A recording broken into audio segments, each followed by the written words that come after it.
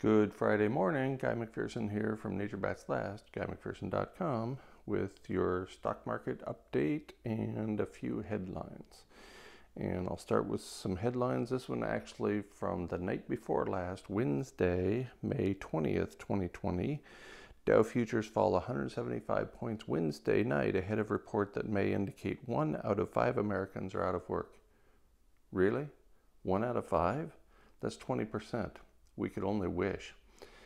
If we calculated the statistics the same way we did in the 1930s, for example, the unemployment rate in the United States would be running at more than 40%, not 1 in 5 or 20%. This from this morning, Yahoo Finance, stock market news live updates, stock futures lower as U.S.-China tension mounts. That makes sense. From Barron's, median home prices reach an all-time high amid an economic crisis. That makes no sense at all. Nobody has any money, nobody has a job, but median home prices are at an all-time high. Oh, this might explain the whole story. From CNBC, the headline from this morning, central banks are creating fake markets, Bank of America strategists say. Well, imagine that.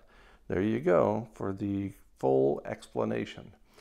The end result, or at least the starting result this morning as the stock market's open here at 9:35 in the morning Eastern time, the Dow Jones Industrial Average is down 103 points.